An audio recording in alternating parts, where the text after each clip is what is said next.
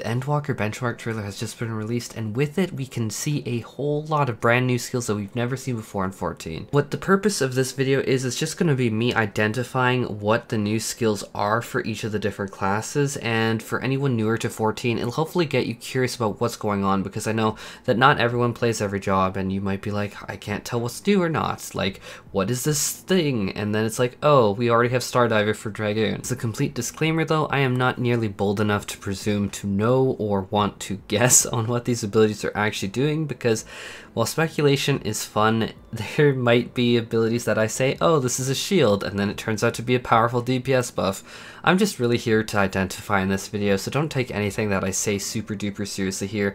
If I say it's a shield, good chance it's a buff. I really don't know at this point. During the Endwalker benchmark trailer, there are two separate combat sequences. The first is roughly between 2 minutes 26 seconds and then 4 minutes.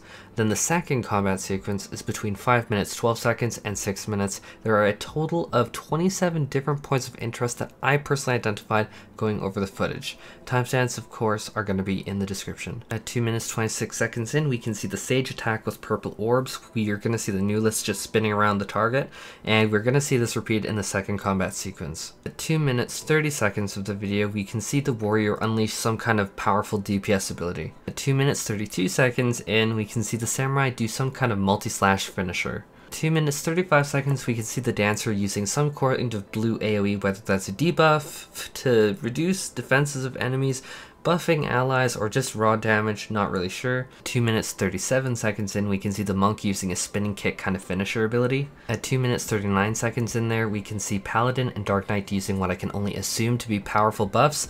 I'd perhaps assume defensive based on some of the animations, especially the Paladins, but looking at the Dark Knights, it could easily be a DPS buff as well. At 2 minutes 44 seconds in, we can see the ninja use some kind of special wind attack. Maybe it's just a new ninjitsu, maybe it's some kind of finisher, maybe we're seeing a evolution of trick attack. 2 minutes 45 seconds, I'm pretty sure that a lot of newer players would identify this as like a hallmark brand new Dragoon ability. Actually, this is STARDIVER, which is already in the game. We're going to see the Dragoon ability later on in the second combat sequence. At 2 minutes 52 seconds in, it could potentially just be for cinematic effect, or it maybe is a new Machinist skill, but it is just the Machinist just hitting one target. I'm not fully convinced that this is a brand new Machinist skill. More likely is what we're going to see in a bit. At 2 minutes 56 seconds in, we can see the red mage use a single target effect surrounding a single target with groups of electrified runes. This might be like a red mage equivalent to black mage's thunder. 3 minutes and 2 seconds in, we can see the Machinist's new ability that appears to be some sort of spread AOE. I don't know if this is going to completely replace spread shot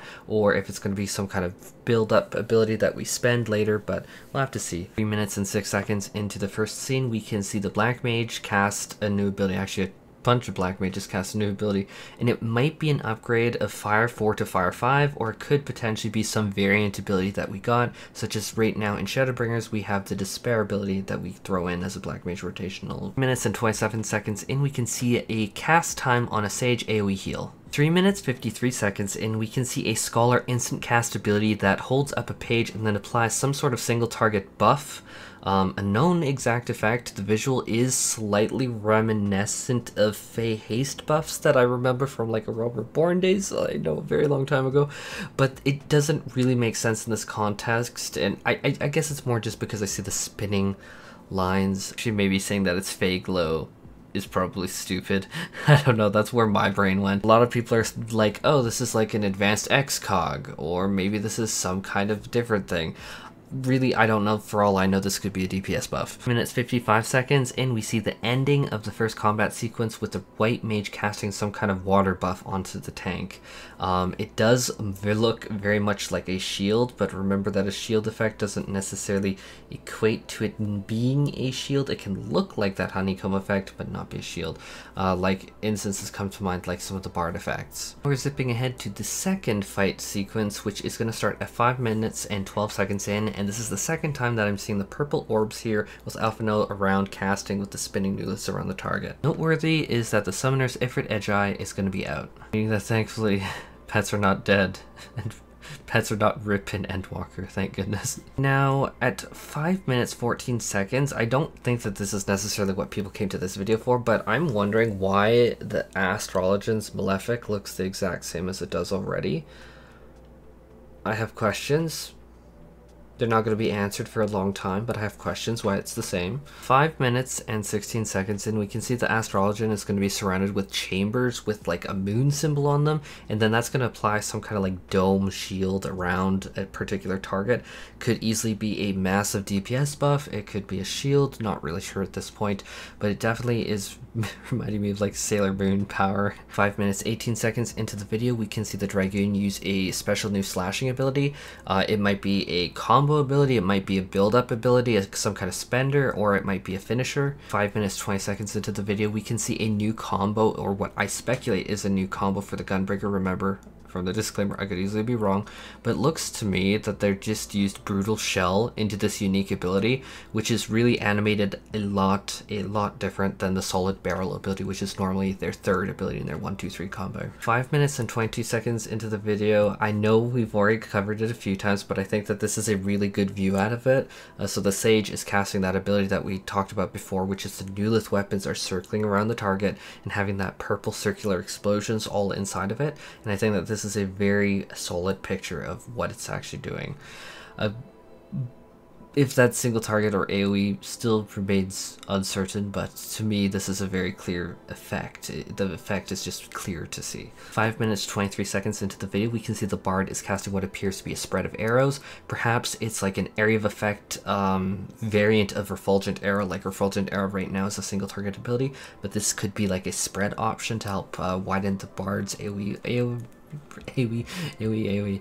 rotation. Alright guys, it's really early in the morning for me and I'm fading. 5 minutes 27 seconds, I see something that I really didn't expect, which was the Summoner is actually using some kind of dash towards Ifrit, which I didn't expect more mobility for Summoner. And for the record, no, Ifrit doesn't disappear after the dash, but it might be a little harder to see if you look at the footage. Ifrit is still tucked in behind there, but Big Rose covered it up a lot. 5 minutes 42 seconds in, this is something that I actually had to log in and like check on my red mage a few times. I don't think that this is Enchanted Mulionette. I think that this is actually a unique ability. Like, it could just be an animation for the trailer fight, but it does, while it does look similar to Enchanted Mulionette, it is different enough from what I can see that I do think it's unique. 5 minutes 48 seconds in, we can have a speculation here that this is the Reaper limit break. I think that there's a really good chance that's actually true. 5 minutes 51 seconds, we can see the Sage use some kind of powerful barrier cooldown. Obviously we don't know the details of it, but obviously it's some kind of big, bulky, massive shield. Actually kind of trippy that they're proposing that it could nullify a limit break. Don't know if it could, but I think that that speaks a lot to how powerful the developers are weighing it. Anyhow, that is all for the abilities that I could personally identify off the bat from the trailer. I plan to talk way more about these in detail later on, but for now, that will be it for this video. Take care everyone, and I hope everyone is as hyped as I am.